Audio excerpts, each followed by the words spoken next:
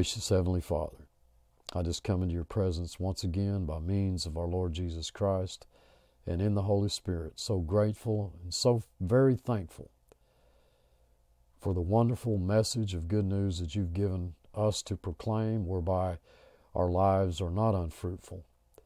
We just give you all the honor, the glory, and the credit. I ask that you filter out any foolishness, but seal to our hearts only that which is truth. In Christ's name I pray. Amen.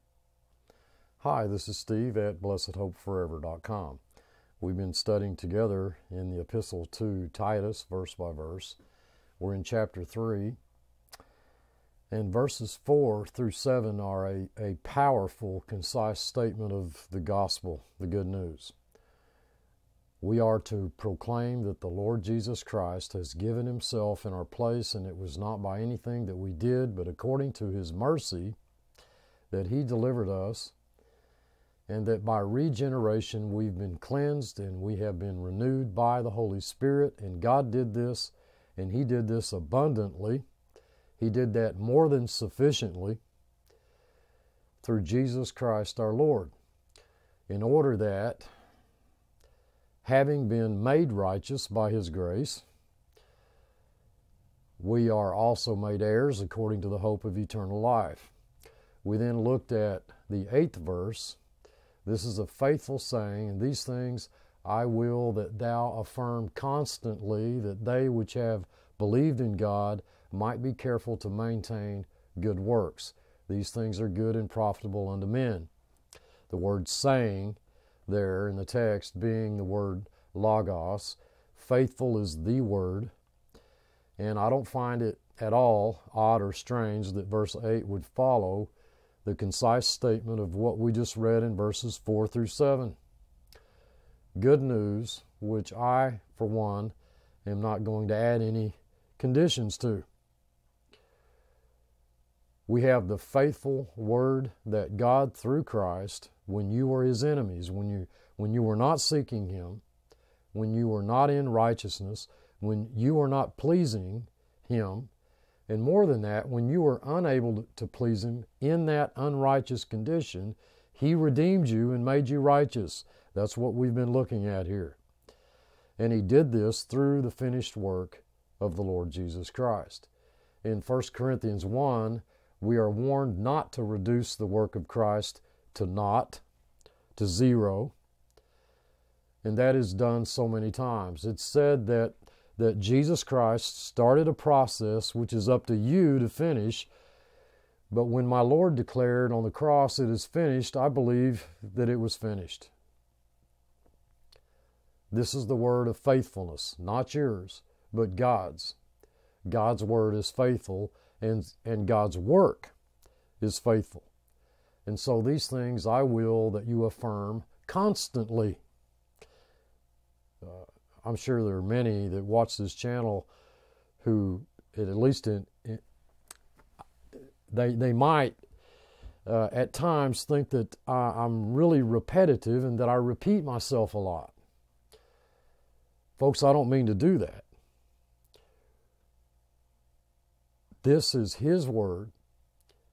We are to affirm it constantly.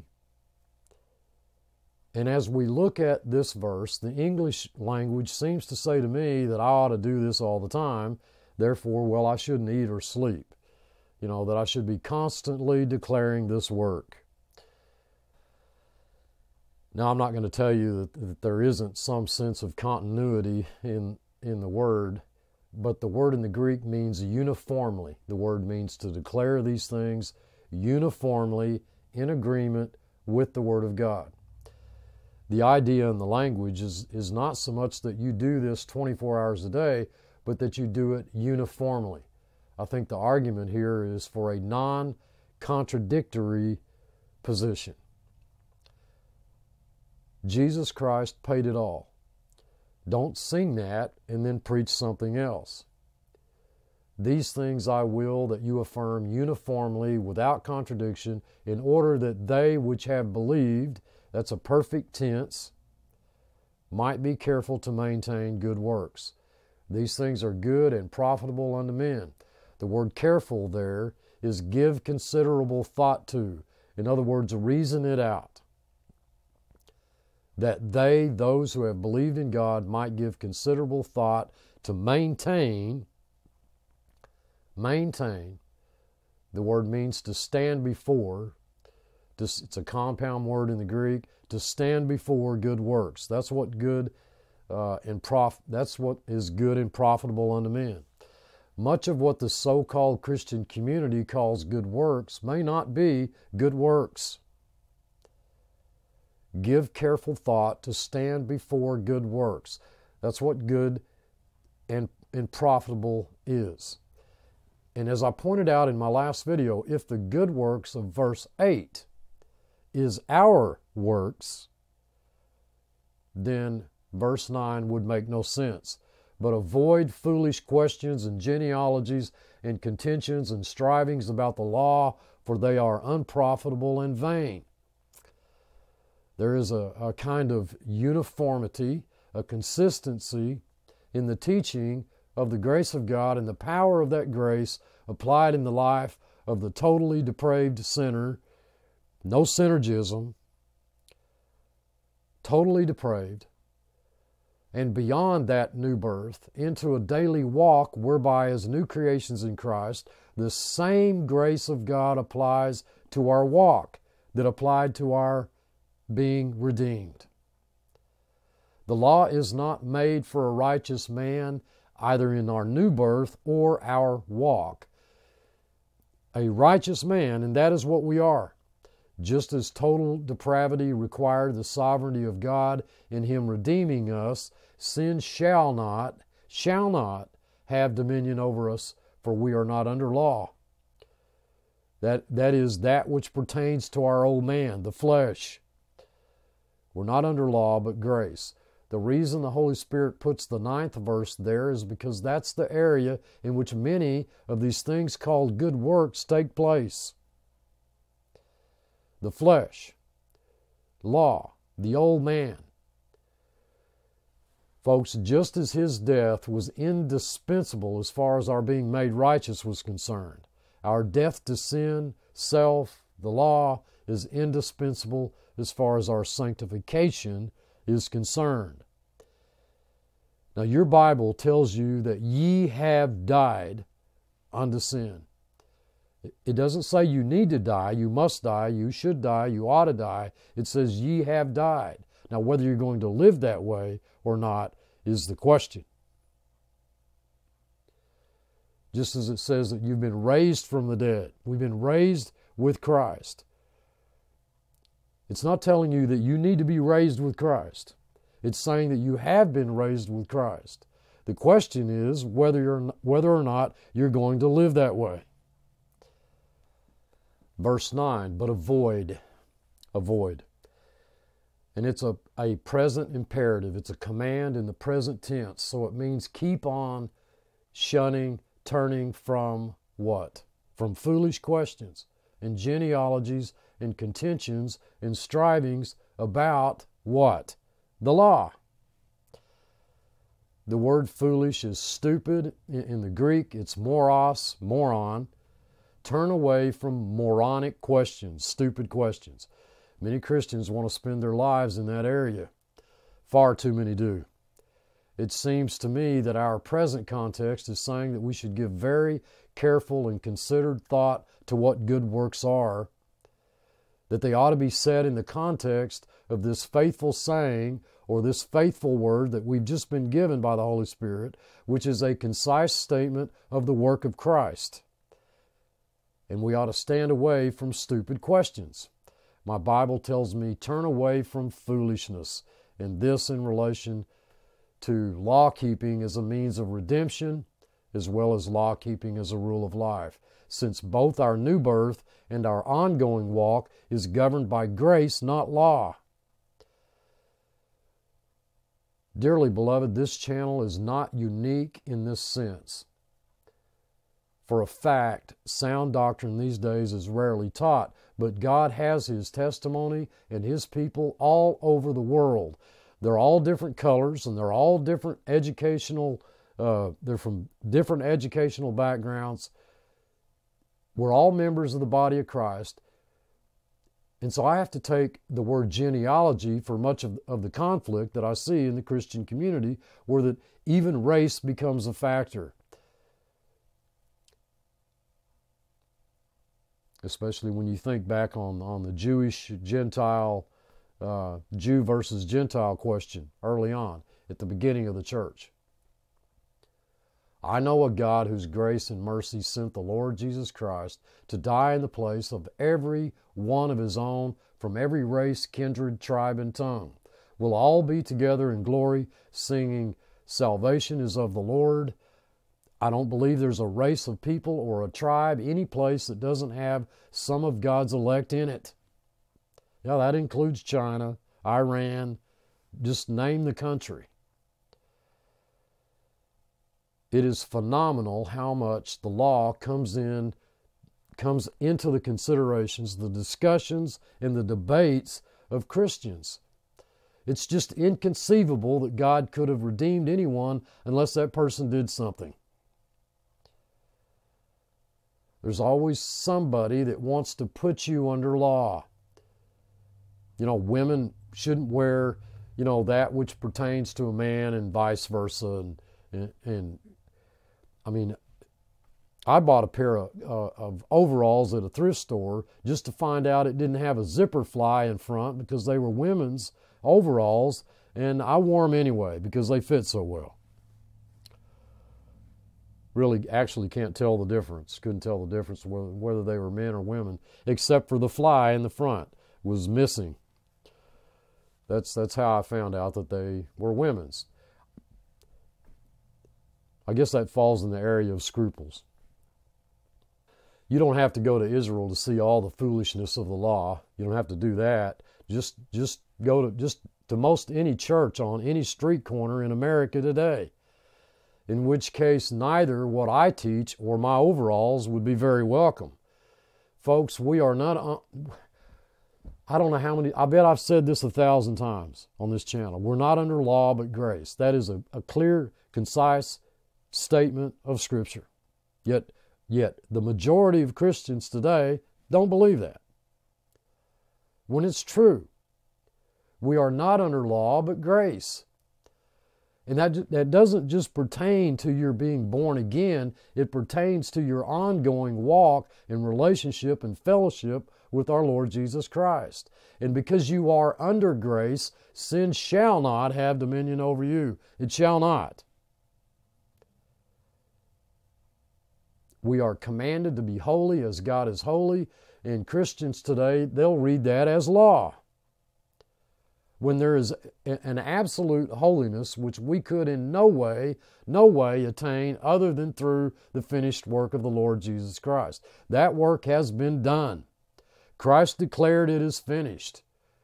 We don't argue that. We proclaim it because it's true. Those kind of contentions, those who argue against that, are not profitable. They are unprofitable and vain. They are empty. They are vain, as in empty. You're not going to gain any ground by engaging in those kinds of contentions. I have never put you folks under the law, at least not to my knowledge. And if I, who know the truth of this, ever do put you under law, you should rebel and you should turn away from it. A man that is a heretic after the first and second admonition, reject. Verse 10, and I believe that is about where I left off last time. Well, this is in the same context. I don't think that we've drawn a line there at the end of verse 9 and said, well, now we're looking at a totally different subject. So we have to look at the word heretic. You'll probably be shocked to know that I have on several occasions been called a heretic. I received a letter from a church where I preached several years back. Dear brother Steve, we really enjoyed your message. For 40 minutes you spoke and not once did you talk about how Christians ought to live. Well, I thought I did. And so you engaged in heresy, Steve, and And one's got to ask what heresy is. I think it's very, very easy to call somebody a heretic. I know a little bit about the Greek word, and I know a little bit about what the Greek word means. The Greek word says that a heretic is a man who, in the face of evidence, would rather follow his own opinion. There are people who don't believe we ever put a man on the moon, who think that whole thing was fake. In the face of overwhelming scientific evidence, someone can form their own opinion. Now, you can do that. We all do that. We all have opinions, but in our present text, it is in the face of overwhelming evidence that Christ's work was sufficient. One has the opinion that it wasn't. That makes the person a heretic. That in the face of overwhelming evidence, they form their own opinion contrary to that evidence, and they hold to it. That's what the word means. So how do we apply it? This person believes that you must repent of your sins, you must accept Jesus Christ as your own personal Savior, and you must be water baptized by immersion, 3 times, face forward, or you're not going to go to heaven. Is that person a heretic? If he understands the overwhelming evidence, listen to me, if he understands the overwhelming evidence, the Word of God says he is. Therefore, it's not right, it's not consistent to brand that someone who doesn't know a heretic. That's what I believe we're looking at here. I think that takes you outside the Word as I understand the word in the Greek. An individual who, in the face of overwhelming evidence, assumes or prefers to follow his own opinion. That's a heretic. I don't think ignorance allows you to brand somebody a heretic. We don't tell a child in the first grade who doesn't understand algebra or calculus that they're a heretic, that they've turned themselves away from algebra. They just haven't learned it yet. You couldn't even call them stupid. They're just at a stage in their development where they haven't learned these kinds of things. So I have a great problem defining a heretic. I know what heretical teaching is, but is the individual a heretic? From whom do I turn away? Well, here is somebody that says something that you know is anti-biblical, and so you sit down with them the first time and you correct them, but here the Holy Spirit says, I ought to do this twice before I reject them. Many times I've done that, and people have turned out to be the most wonderful friends. Other times they've said, well, I don't care what the Bible says. I don't care, Steve. I know that's what the verse says. I don't care. I believe this or that or the other thing. And that's where I have a problem. The very fact that one would not care what this book says seems to say to me that we're in deep water. A man who forms his own opinion in the light of overwhelming evidence, and I see that overwhelming evidence as the Word of God. Now, if you don't think a word means what I think it means, that's not heresy. I doubt seriously if any one of you out there agree with me on everything. In fact, I think most of you probably disagree with me on most everything, but I don't think either one of us would brand each other a heretic. Do you believe that Jesus Christ is God without question, that this book is the inspired Word of God? Without question, then, we can surely have areas where we can discuss. But if you don't care what this book says, then suddenly you've stepped out of that frame of reference. A man who forms his own opinion in the light of overwhelming evidence or in the face of overwhelming evidence after the first and, not first or second, first and second admonition, reject. That is, stand away from, turn aside from. If after the second admonition you haven't won, then forget it. You're not going to argue over and over and over again about these foolish things, these stupid things in verse 9, because you know in verse 11 that such a one is subverted. That word subverted there, that is a perfect passive. The passive voice. The subject did not initiate or complete the action. It was an outside agent. Passive voice, subverted, has been subverted in past time with the result that he remains permanently subverted from an outside cause. The passive voice says he didn't subvert himself. He apparently didn't do this to himself. The passive voice says you cannot take the operator as this person.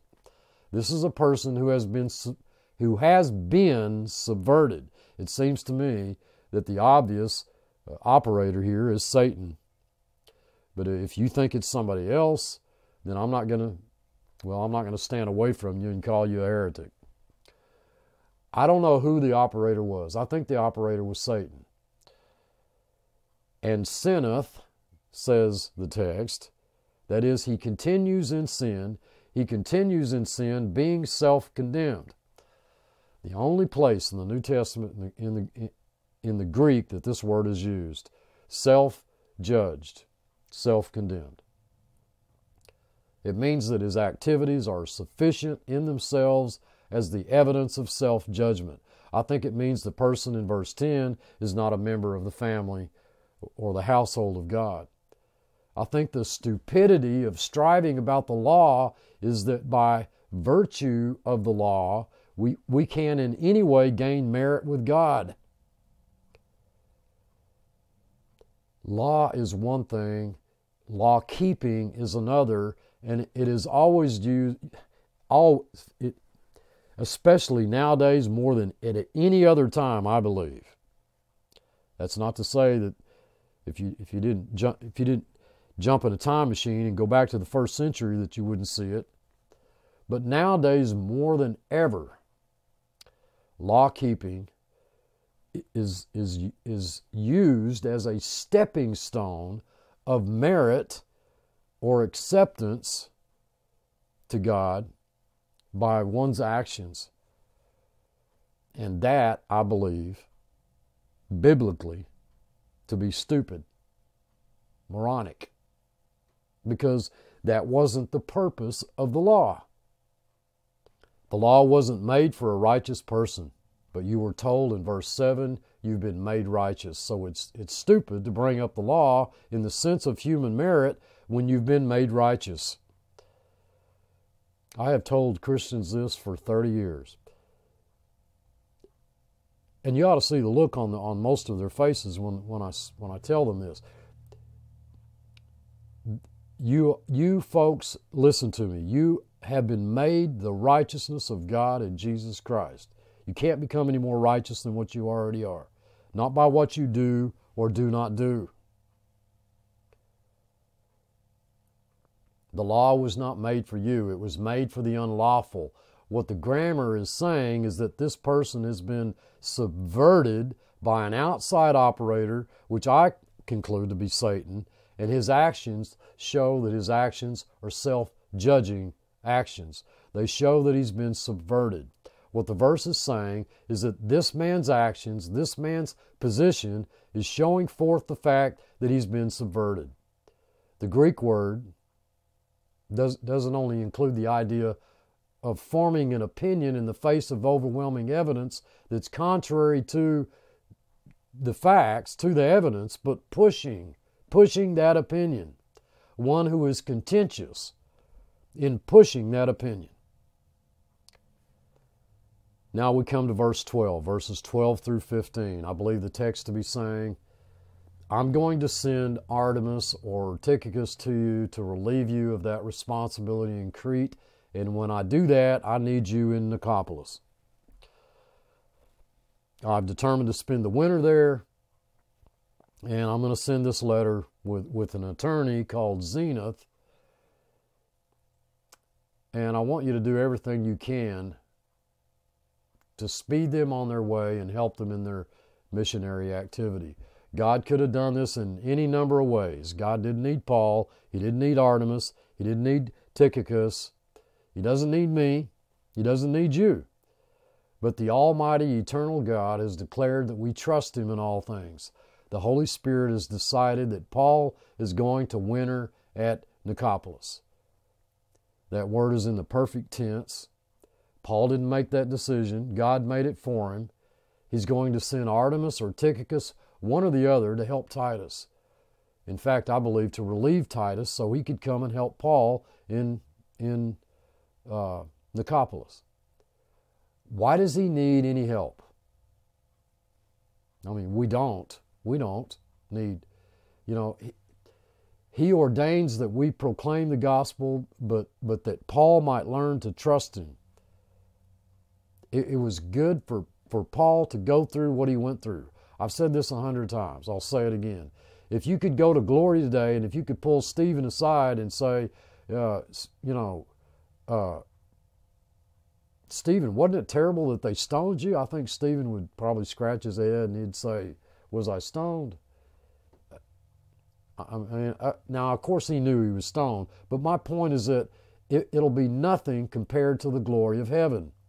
Isn't it enough that the eternal God declared, I know the way you take. When I've tested you, you'll come forth as gold, that I will keep that which you have committed unto me against that day, that I'll never under any condition ever cease to sustain and uphold you. I will be there. I've gone the way before you. When the pressures seem intense, when the load seems more than you can bear, can't you hear his voice just, ringing through the corridors of time? Fear not, for I am with thee, even unto the end.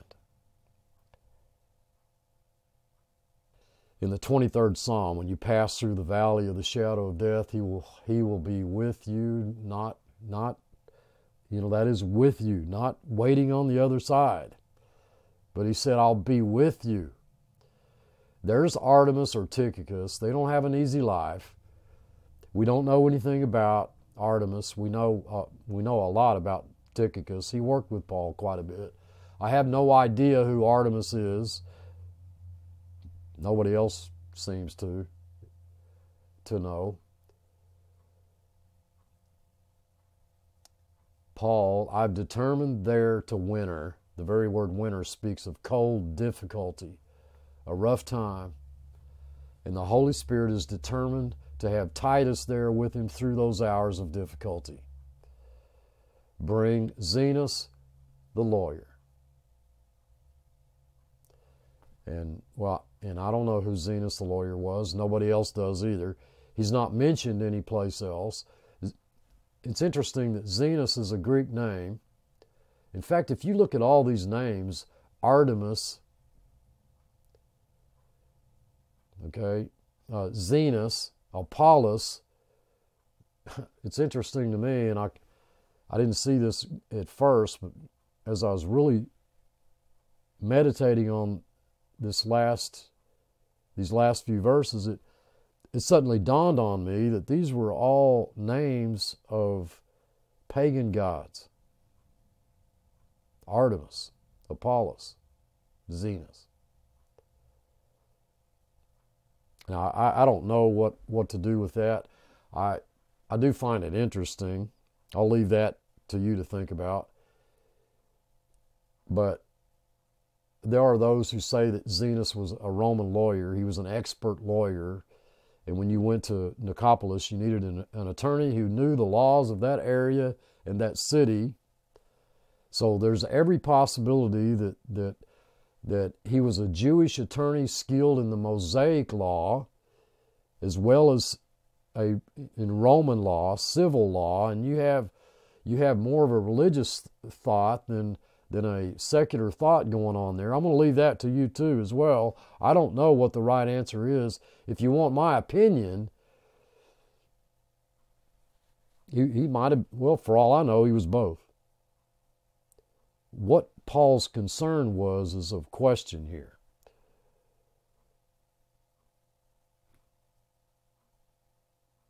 I guess I would lean more toward the religious than the secular, the civil. Paul's concern was more about Jewish, Mosaic law than it was civil law.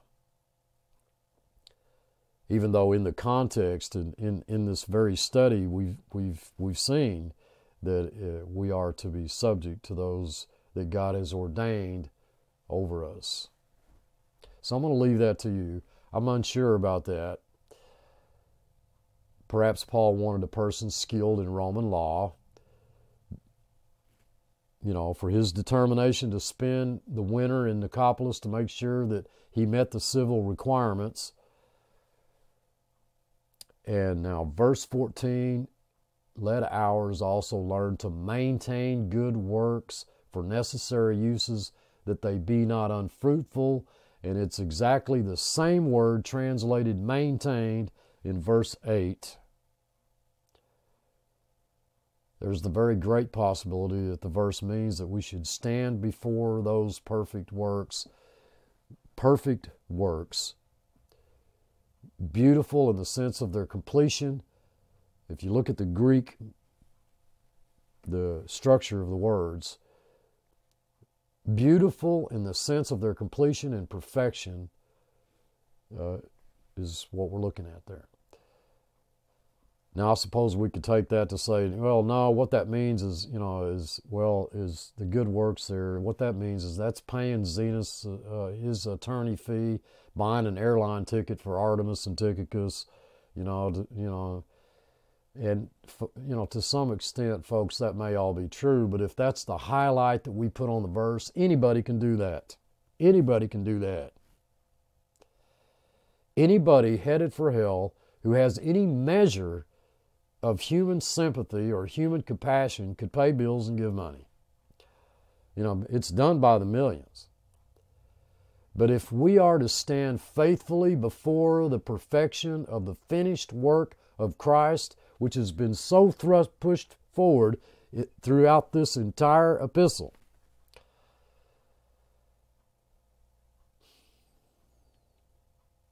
it can't be counterfeited. That's the thing we need to learn the most. And when we do that, we are not unfruitful. We're not unfruitful when we proclaim Jesus Christ, that His work was sufficient in our lives, that we don't add anything to that we can't add anything to that. Those works that God prepared beforehand, that we should walk in them. We're not going to be unfruitful. That's the thing that we need to learn the most. And when we do that, well, because everything else springs forth from that. Let those of us who belong to God learn to stand before perfectly complete works. That is the perfect finished work of Christ. The works that He prepared beforehand, that we should walk in them. That's how I see this. So we won't be unfruitful. Love, joy, peace, long-suffering, gentleness, goodness, faith, self-control. Against such things there is no law. I do not believe that Paul was as concerned about his own needs as he was the needs of Titus, as he was those in Crete. In his wanting Titus to come to him.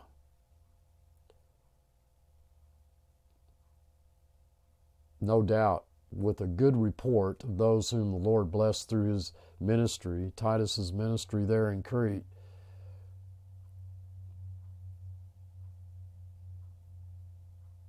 I found more than once in my life where that I would have gladly traded some creature comfort for some spiritual blessing.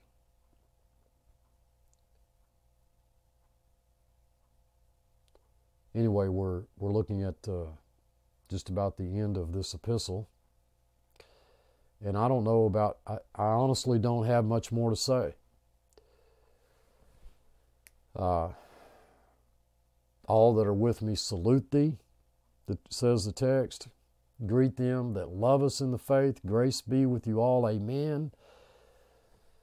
Now the word be is not there. If you have the Authorized Version, it's italicized or it's in parentheses by adding the word be, and I'm sure the translators have decided that adds to the meaning, but let me tell you folks, it also detracts from the meaning, because it gives you the idea, well, there's a possibility of grace, being with you, and, there's a possibility of grace not being with you, when it would be better to just say, grace is with you all, which is what the original text says, and I find that astounding, and I find that an excellent way to conclude this study on Titus. My prayer is that you found this study with me through Titus helpful. I love you all, I truly do. Until next time, this is Steve. Thanks for watching.